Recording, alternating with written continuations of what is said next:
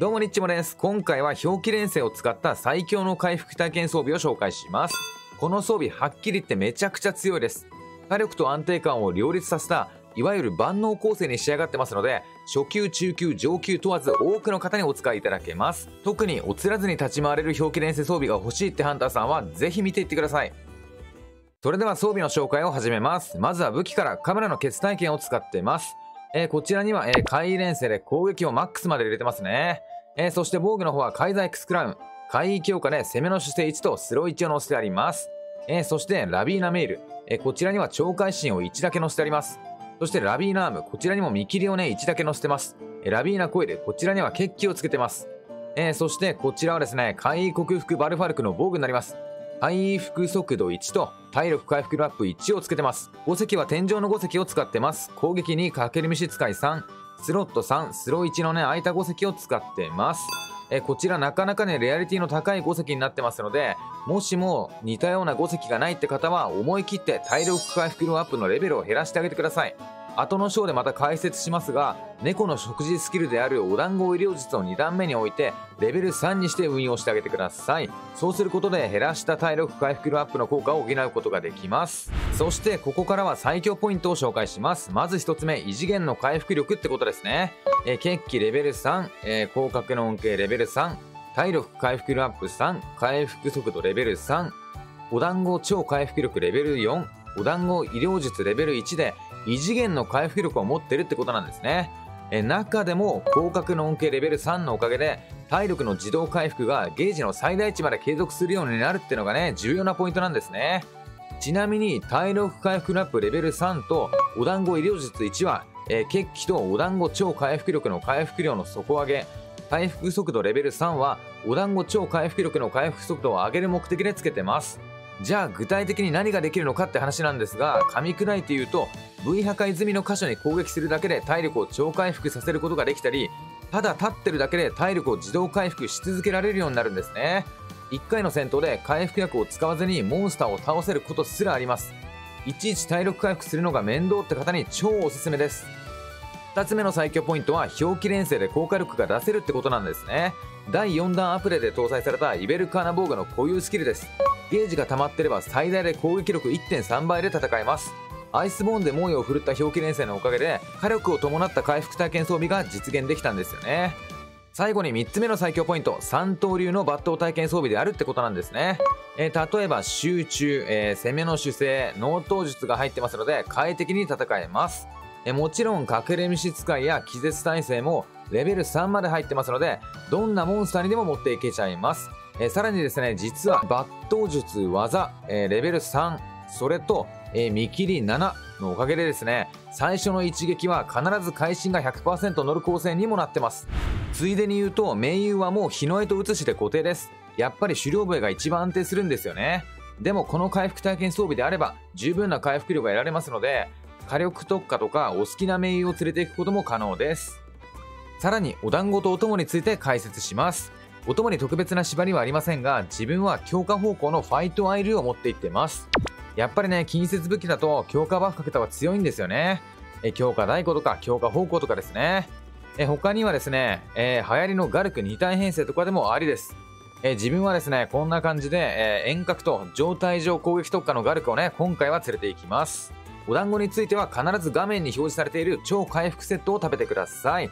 今回はイベルカーナと戦うつもりですので氷耐性を上げるお団子を食べてますが、相手によっては2段目にマガドンデン団子を入れてど根性を発動させるのもおすすめです。それでは早速今回はせっかくですので第4弾アップデートで追加されたイベルカーナで試し切りに行ってきます。それじゃあ早速イベルカーナの元に行ってきます。ちなみに体力自動回復の回復量と回復速度を見てみます。どうですかね。みるみる回復してる。すごいですね。目に見えて違いますね。やっぱね目に見えるほどの回復量。これなら回復薬いらずで本当に戦えちゃいますね。玉光恐ろしいほど攻撃してんな。よいしょ。もう一丁。これ危ない。オッケー。強化ノートもいいですね。速能入ってますからね。余計いってってってってってマジか。よいしょと。なるべくね頭早く破壊して血気で回復していきたいところですよね。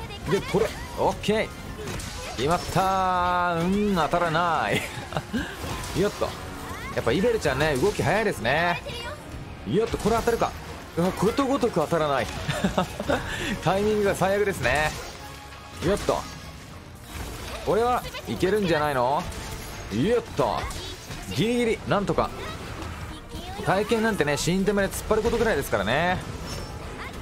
ここだ OK。 よっと、でここで新ためためて、もうこれ山間当たれ OK。 あ、頭 V 破壊できた。ようやくかい。ここでため待ちで来る来ない、来い。あー来ないかさすがに山間すぎたわ。よっと、危ねえ。でここでよっと、あ寝た、危ね。キャンセル OKOK。 でここでも海域の種飲んでも強化ノートはしてるんでね、切れないうちに打ちたい。でここで意志活性 OK。 当たれ OK。7000 ダメいけばまあ十分ですね。投竜はしない。投竜した方がよかったかな。よっと、わ一発目当たらんかい。ほい無理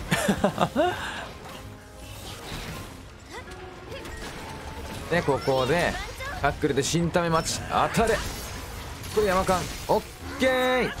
まさかの尻尾が向こうから来た。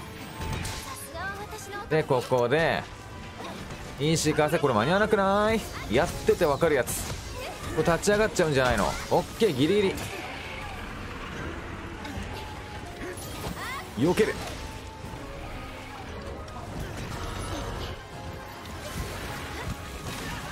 おわよっと、やっぱり氷の鎧張るんだなこいつな。それでもよっと OK。 危ね危ない。あーそれ当たんの。全方位の尻尾やばいっすよね。よっと無理。明けに虫取っときゃよかった。意志活性やりたいんですよね。よっと、これはまさかのいける。オッケー。これもタックルでどうにかやり過ごしてのほい。あー来ないか。じゃあ強化ノートして、おおどっか行った。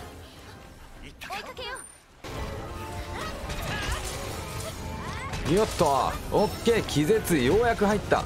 イベルなかなか気絶しないんですよね。ようやくかい。でほっ当たるかな。よっと、いやーこれ爪先か。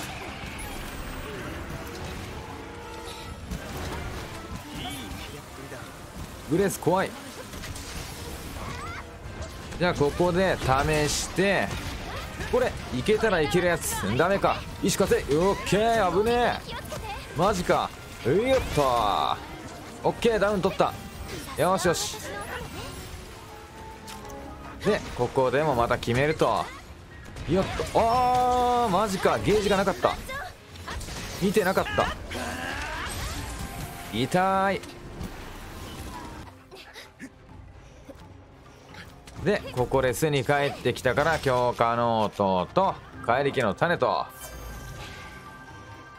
でこの辺かな。行くぞと。オッケー。これ決まんじゃないかな。フライオッケー。討伐完了。いや全然ね体力もやばい場面とかなく、自動回復のおかげで超安定してましたね。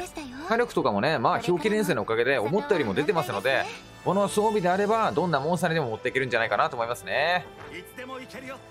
ということで今回の動画はここまでとなります。サンブレイクの氷気錬成は体型のためにあると言っても過言ではない神スキルとなってました。マジでアイスボーンで愛用してたお気に入りのスキルですので、正直めちゃくちゃ嬉しいです。今後も更新された装備を使って最強装備をどんどん紹介していきたいと思います。それでは今回はこの辺で、皆様良きハンターライフをお過ごしください。